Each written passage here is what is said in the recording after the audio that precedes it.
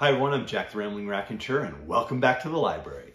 I'd like to share a few thoughts on the Books of Jacob by Olga Tokarczuk.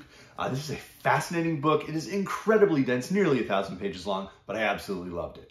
It is a feast of a novel. It is filled with ideas, characters, historical personages, and history, religious questions, religious enigmas, philosophy. It is just an enormous and overwhelming at times book that I was fascinated by. I think as a feast, though, it is perhaps too overwhelming for some readers. It is one of those week-long wedding feasts that leaves the reader just a little worn down by the end. But there's much to enjoy, much to savor in these pages.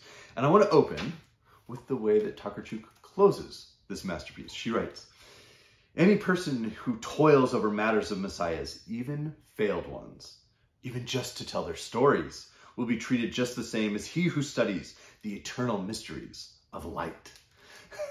And those eternal mysteries, those messianic figures, those fascinate Tokarczuk. We have Jacob Frank, a true historical messianic figure in the second half of the 18th century as the Jacob of the Books of Jacob. And Tokarczuk is fascinated by this man who cultivated a fascinating syncretic religious movement that had a very devoted following that traveled throughout different parts of Eastern Europe into what was then the Ottoman Empire, across Western Ukraine, Poland, even farther west into Vienna. And Tokarczuk is fascinated by Jacob Frank and also his daughter, Eva, who is a subsequent successor messiah, one of the first female messiah figures that we have in history. And yet, Tokarczuk is not so focused on the Franks that she forgets everyone around them. She is perhaps even more fascinated by all of the individuals around them. Who was the rabbi whose family Jacob Frank married into, and what was his family like? What was his life like? Who are the relatives from that side? What were the lives like for the first people who followed Jacob Frank? Naaman in particular. What were his experiences? What was it like to be someone who was, in a sense, an ambassador for a messianic figure? How are these individuals interacting with the successors of the renowned Shabbatai Zevi, and a previous messianic figure? What are all of these interactions later on with Habsburg emperors? And so the book as a whole is just incredible. And yet, there are so many wonderful ironies that exist within it. It is very much a book that feels so close to those enormous worlds created by the great 19th century novelists, whether it's Tolstoy, whether it's George Eliot, Dickens certainly comes to mind, the works of Jane Austen, the way that they try to populate these worlds and just fill them with people who feel so real and authentic. It has all of those trademarks. Victor Hugo is particularly with Les Misérables. And yet, the novel feels firmly embedded in the 21st century. There are these modern ironies that exist, this perspective that is at times humorous, but at times very tragic. And that irony, I think, helps the novel continually feel modern and fresh. In some ways, it did remind me of Thomas Pynchon's Against the Day. It was less silly. It was perhaps a bit more serious. There weren't wordplay jokes going on nonstop. But the way in which there's this great appreciation for the true history, and yet this appreciation that, fiction rescues history from its confusions, and that there is a sense of humor there, but particularly with stories around individuals who were Jewish in the 18th century and their experiences, the type of anti-Semitism and oppression they experienced, and ultimately what happened 150 years later in the Holocaust. Tokarczuk doesn't shy away from that. She doesn't belabor those points, but she's willing to make notes and extend the thread into the future far enough to say, this book that is mentioned, that someone wrote and passed on to a Catholic bishop there in Poland, ultimately that copy of that book was burned during the Warsaw Uprising, during the Holocaust. She makes note of the experiences, the ways in which Jewish individuals in the rural villages existed, and the way that they were, in a sense, ostracized by so many, and how that affected families. What does it mean to be a person who is ostracized from so many societies, so many aspects of society, because one's family is Jewish, and then to join this movement, the Frankist movement, the Jacob Frank movement, and to now be ostracized as well by the Jewish community and the Talmudists, as they're referred to.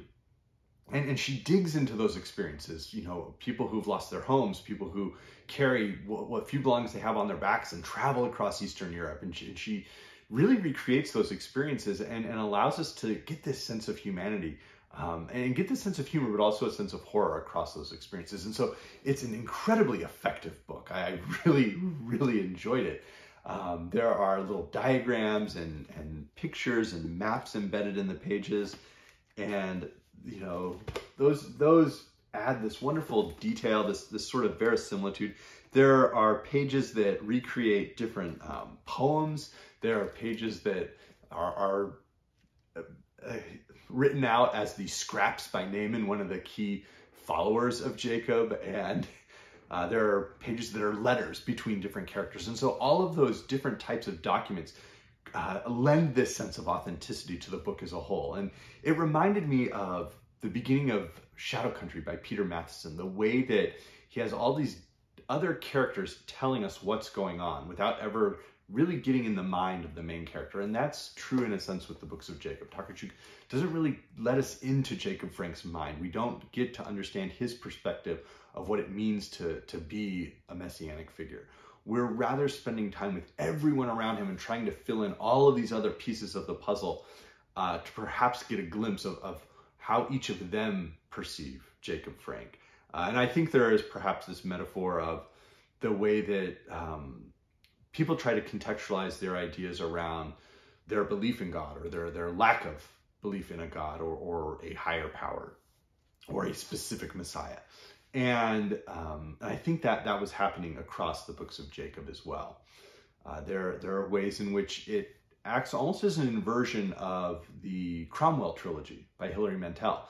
And in those books, we get this enormous detailed panorama of the court of Henry VIII and Europe at that time from the mind of Thomas Cromwell. It's all filtered through his mind. And here we have the opposite of that. We have this enormous panorama. We have all of these details. We have all these experiences.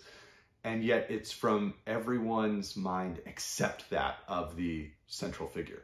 And so that inversion, I think worked really well. I think people who enjoyed those books and found their curiosity sort of piqued by those novels could perhaps appreciate the books of Jacob from that sense and that perspective. Another writer I was reminded of was the many, many wonderful stories of Isaac Bashevis Singer. And he was often set his stories later than the 18th century that we have here in the books of Jacob. And yet it's fascinating to see how, in a sense, how little had changed in the intervening 150 years between 1750 and 1900 in the small rural Jewish villages of Poland, of Ukraine, of the Russian Empire, as Isaac Bashevis Singer was writing. And to see those interesting contrasts and the pieces that still felt so similar on many pages. And so it was a book, again, that I really enjoyed. I would encourage folks to check it out, but understand what you're getting into. It's not one where every question is going to be answered. It is not one. It is not a book that necessarily feels triumphant in many ways. But it's a really wonderful and fascinating book. And I'd be curious to know what others thought of it. I'd be curious to know how much others enjoyed it, if you enjoyed it as I did. But I would not perhaps say make this your first experience with Tokarczuk. Flights is probably more experimental than the books of Jacob, but it's also much shorter, and it is focused on more modern ideas. And from what I understand, I haven't read it yet, but drive your plow over the bones of the dead seems like a book that feels a little bit perhaps closer to this, but again is much shorter. So perhaps check one of those out before diving into the books of Jacob. But this translation from Jennifer Croft was very good. So I hope everybody's doing well. Thank you.